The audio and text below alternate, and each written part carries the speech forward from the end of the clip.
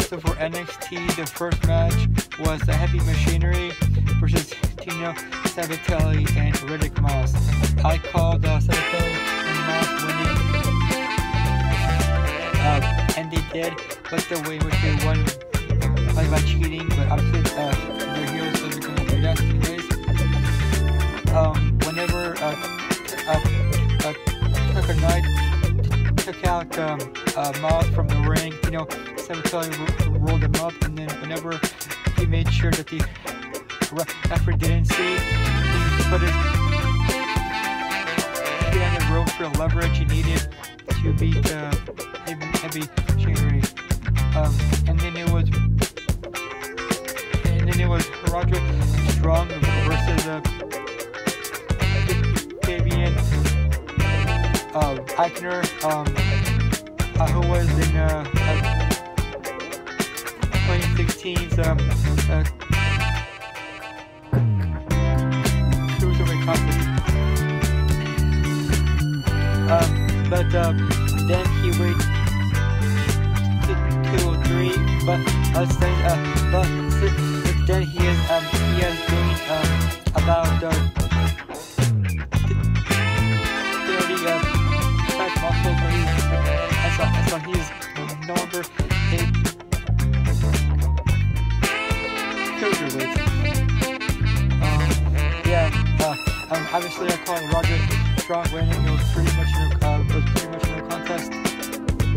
And Strong won whenever he hit his patented backbreaker for the win, and he is called the Messiah, the backbreaker, so that name is pretty fitting. And then it was a bit of women's action. It was Lacey Evans versus Aaliyah. Obviously I called Lacey winning, and she whenever she hit Aaliyah hit a huge punch that knocked Aaliyah, and so Lacey saw an opportunity, and she took advantage of it and pinned Aaliyah. And then she made a promo that was very heelish. I'm surprised they made her heel, because she is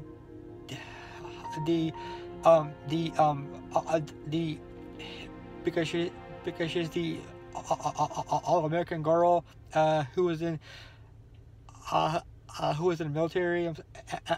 I'm surprised that they made her a heel, but hey. And she cut a promo on saying that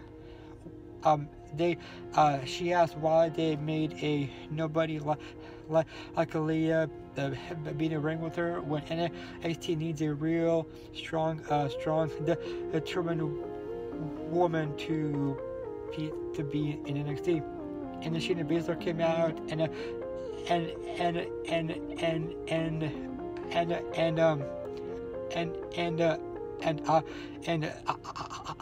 attacked Aaliyah, but Ember Moon soon broke it up, and then Ember Moon said, "Hey Shayna, you wouldn't believe someone tried doing that to me." And so Ember Moon challenged Shayna to a match at TakeOver Philadelphia the day before the Royal Rumble.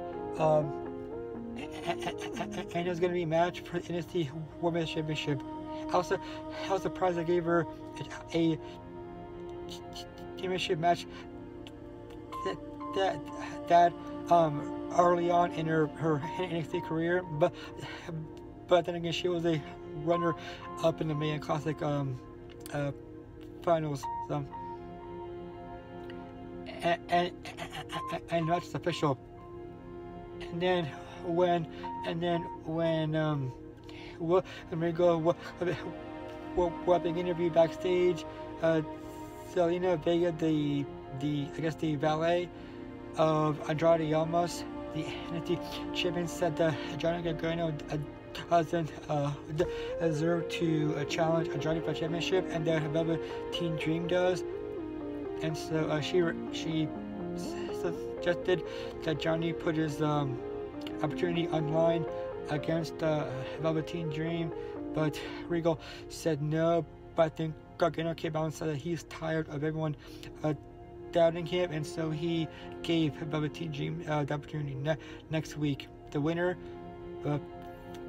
faces Johnny Almas at the TakeOver Philadelphia, January 27th. That Saturday. And the main event was the Street Profits versus the Authors of Pain for the right to challenge the Undisputed Era's Bobby Fish and Kyle O'Reilly for NXT Tag Team Championships. I really felt that the Street Profits would pull off the upset and beat the Authors of Pain, but no, that didn't happen. The Authors of Pain are going to challenge the Undisputed Era's Bobby Fish, Kyle O'Reilly at TakeOver Philadelphia. Yeah, that's all I have for today.